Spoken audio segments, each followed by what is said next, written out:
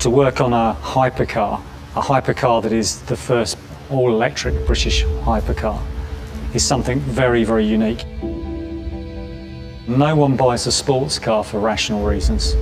It's there purely as an emotional purchase, whether or not you're passionate about the way it looks, the way it drives, the way it sounds, whatever it may be. So if you think of what a Lotus is about, which is all about driving dynamics, aerodynamics, weight efficiency, you kind of capture it all here. I personally like cars that look very fluid, very softly sculptured, maybe with a few hard lines in it like this one. I think that always has a timeless quality. They're the sort of forms that you see in nature. A big thing on this car is the airflow management. We called it being car by air, as though the surface of the car has been eroded almost, like you see in nature by a glacier or by water or whatever.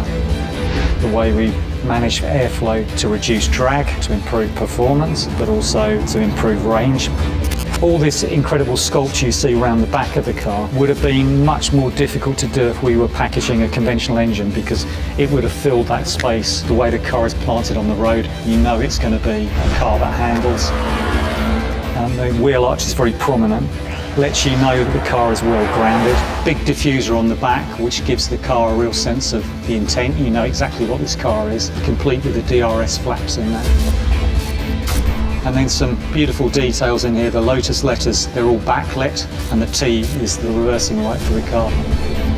And of course we've got other things that people love to see on cars like this. We've got active wing here. When you sit inside the car, you can actually see the corners of the vehicle. So it makes it easy to place the car on the road, but also it's just a very emotional thing to see the light sort of dance across the fenders when you're driving the car.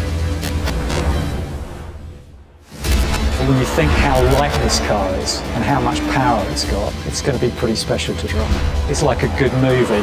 That really is the closing shot of the movie when everyone gasps.